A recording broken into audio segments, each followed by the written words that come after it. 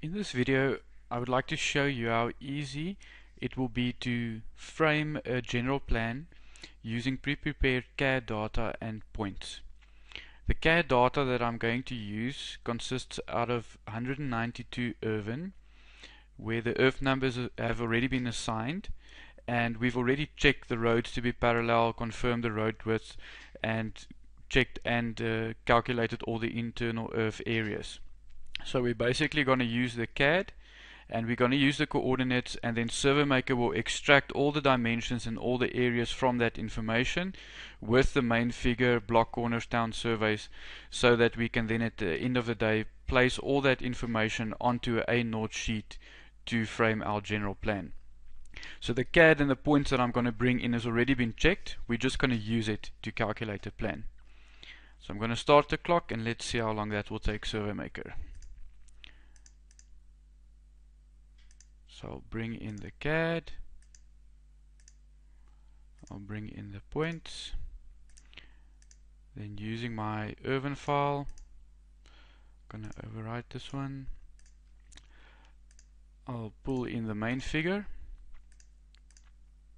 and I've got some information here that is related to this specific job, so I'm just going to copy it into the description of the plan, and then this information will automatically be translated into CAD when we get to the plan function, which makes it very easy to make changes to the program, because you basically just come in and you fill in the changes in here, and the program will do the rest for you without you having to struggle with CAD information being changed. Okay, we go over to the town survey marks. That's the first one. It's the second one.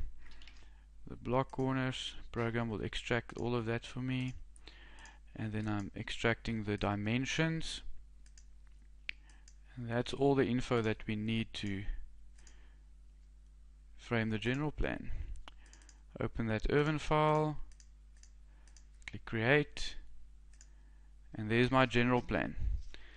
So that's in less than 2 minutes we've created the whole general plan. You'll see that our points already placed on the outside of the figure, so there's no reason to go and manipulate extra. At the top of the screen you'll see that we've got the main figure, the town survey marks, and I can easily go and just grab the block corner and snap that into place. And something like with the area blocks, I can go and just have the program split that into smaller sections for me, so it will automatically create a smaller box which I can then easily place in a different location, so that I can make my main figure fit better on the screen. If I want to, I can change the scale of the plan very easily. I can also go and I can apply a rotation, and that will also then automatically rotate my north arrow as I'm rotating the plan as well, so you'll always have the correct information there. And just to demonstrate how quickly SurveyMaker can do this, if I delete the whole plan, if I've made changes, or if I just want to refresh it, just clicking one button basically brings back all the information which the program then checks for you. All the descriptions on the plan gets filled in automatically. All the beacon descriptions also gets generated automatically. At the bottom of the screen, relevant information filled in, and I've also chosen to put my signature on the plan, so you can decide if you want to sign the plan or not. And from here I can print a PDF and email it through to the SG for lodging.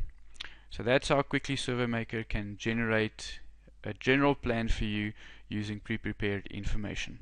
Thanks for watching.